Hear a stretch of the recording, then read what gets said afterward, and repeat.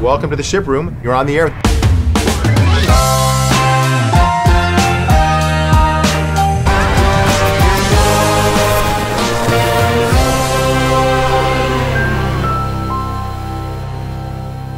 "60% of the American workforce wears jeans to work at least 4 days a week. The other 40% are probably lifeguards or astronauts. That means everyone else in the world is acquainted with my guest company. Please welcome the CIO of the Gap, Sally Gilligan."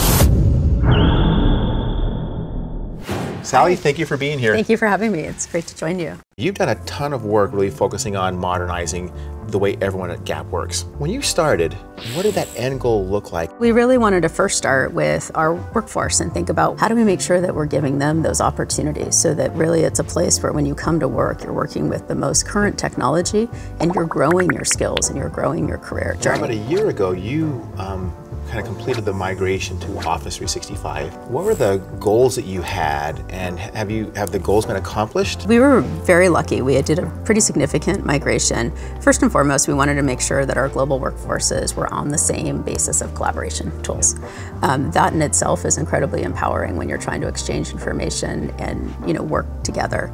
The other piece that we really liked about O365 was just, for me selfishly, the amount of security that's built in with that, particularly when we operate in the number of countries we operate globally. Yeah. But when we looked at our workforce too, what was really attractive is the number of features that are integrated. So having a collaboration platform like Teams, being able to use what's built in, and really hearing back from folks that really made my life more seamless, whether that's how they're using OneDrive, whether that's how they're able to share documents, versus in the past that would have been 3 or 4 different applications that they were opening up.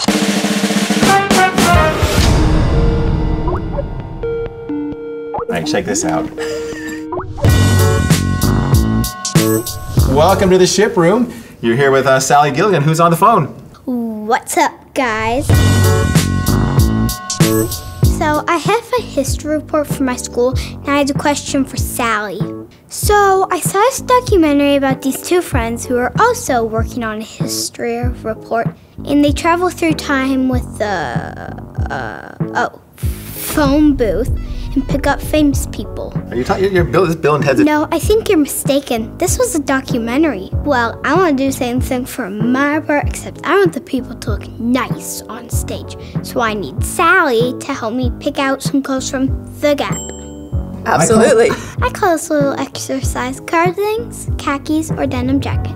I'll say a name of a historical figure, and you tell me what you think they should wear. Okay. Happy to. First up, Socrates. I think he's a cardigan guy. Joan of Arc. Denim, definitely. Abraham Lincoln. Oh, that's a tough one, but I'm gonna have to go again with cardigan. Next up, Genghis Khan. Ooh, I think the blazer. It does a lot for him. How about Napoleon? Oh, the denim jacket that's quite cutting edge. That's right. Beethoven. Oh, nice. I'm gonna have to go with the khakis with Beethoven. One last question for the essay section of my report. An important part of an IT organization's success is effective communication. How do you communicate up the chain about the success your team is having? I think a big portion of how you communicate is also starts with what value are you creating for your customer and how are you helping to drive the business? Because it shouldn't be what is IT doing, it should be at the end of the day, we work collaboratively across our leadership team with how do we keep building the best experience for our customer and delivering the best product to them. And technology is one component that enables that. And so making sure that I'm in lockstep with my partners on how we do that, what's prioritized, and then being able to measure that and communicate that is really what's key to it. So tell me about your adoption of Teams. You were describing it to me, and it's very interesting. We did a rollout with our teams and just sort of introducing it, and I think it's such an intuitive tool that we actually really didn't have to do a lot of training and adoption. We offered it, but what we found as long as people started to work within it and how well it integrates with some of the other Office products that we use, that it's become natural for how we work collaboratively. We do a lot of cross-functional work. It takes a lot to bring the best experience to our customers, and enabling those cross-functional teams on a single platform, I think they themselves intuitively welcome the adoption. Do you feel like you're more secure using Office 365 than you were before? Yes, just the fact we're running on your cloud and the level of security and investment that Microsoft has made around that is tenfold what someone my size company can do.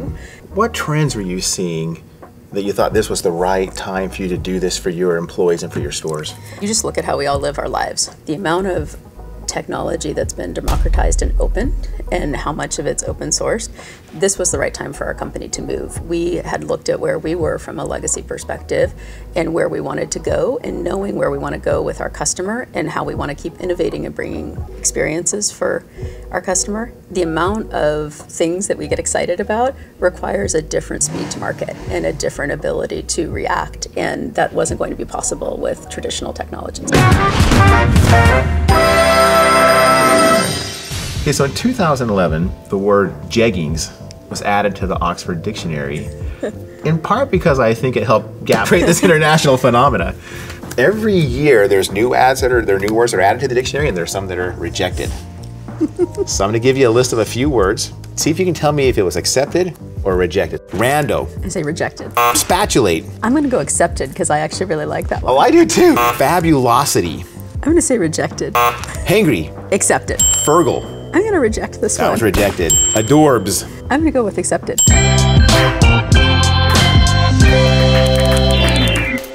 Now, I've heard leaders of the Gap talk about the number one thing they want from technology is to simplify the way that people work and how they work together specifically so they can focus on the business and not have the tech get in the way. What were you looking for specifically with teams? There's always a need to move information and how you exchange information, and it also just needs to work wherever someone is. And so first and foremost, what we were looking for is a stable platform that people can rely on and works from wherever and whenever they need it. And then also the ability to exchange information without replicating it again and again across the organization, and the ability to go find it when you need it, right? So one of the biggest challenges, if you think about technology 5 years ago, is even if you did share files, who had the most recent version of it? Or I had a hard copy, I didn't have a soft copy. Those conversations should go away in this day and age. Sure. It sounds so basic, but it's a huge unlock. Now, I know one thing that you're really passionate about is increasing the diversity and inclusion in the workplace. It's something I spend a lot of my time on as well. How have you seen changes in businesses as more priority and progress is being made? I am really spoiled with being at Gap Inc. It's something and a value that we take very seriously, and I think a lot of it starts with awareness, and I think that's a big change I've seen, is most managers of others are well-intended, and how do you educate people? Because you may not even be aware of your own biases or how you approach your hiring or how you approach even your coaching, even your feedback, in how you're listening. And so we do a lot around awareness and educating our leaders and managers of others and our full workforce. But then that's not enough just to have awareness. Then you actually have to start to say, how does that show up? So what does that look like in our promotion? What does that look like in creating the opportunities for people to be heard, and making sure also when you look at where are you seeking your candidates from, that you really are very open to open the pipeline. Yeah, and I think when you think about, at the end of the day, the best innovation and the best ideas come from a diverse set of minds. Yep. And that diverse set of minds is not going to come from a group of people that have all shared the same experience. We build product for the world. We better have the world represented in our teams. That's your customer at the end of the day. Yeah, that's exactly it. To assume that you can know what they want if you don't have them represented in your thought process is just a miss. While we've been talking, we have what we call the Shiproom chatbot. It's been listening to the conversation, analyzing the conversation, using the world's best AI, and it's come up with a dozen questions that most represents our conversation. But to make things a little more challenging, we have some Gap shirts. We're gonna fold shirts while we go through the database dozen. Because anybody that's ever been to a Gap store knows every piece of clothing is methodically folded. Our store associates are amazing. If you show up work, wearing something like from J. Crew, do they send you home? They don't send you home, but people notice. Which of your relatives has the best fashion sense? Oh, my sister. Who has the worst? My husband. On a scale of 1 to 10, how nervous do those mannequins make you? Does it bother you to get that Gap is not an acronym for anything? No. Socks with sandals, yes or double yes? Never. If the fashion police were here, what would they charge me with? I don't know. How many days do you leave clean laundry in the basket before you fold it? There's no expiration on clean laundry. How big of a catch-up stain is too big if I want to return a shirt? I'm asking for a friend. We have our policies. When your house is cold, do you turn up the heat or do you add a Gap sweater? Oh, I do both. That's it. Well, this has been great, Sally, to have you here. If people want to know more about you, more about your team, more about the Gap, where would they go? Our website is a great place to do it, but also just experience our stores, experience all of our brands. We have, we run 7 brands globally, Old Navy, Banana Republic, and I think the best sense you get of who we are is to go and experience that with our store associates.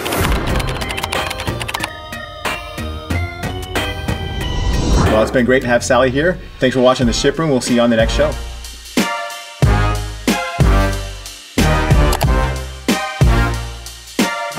That's my mistake.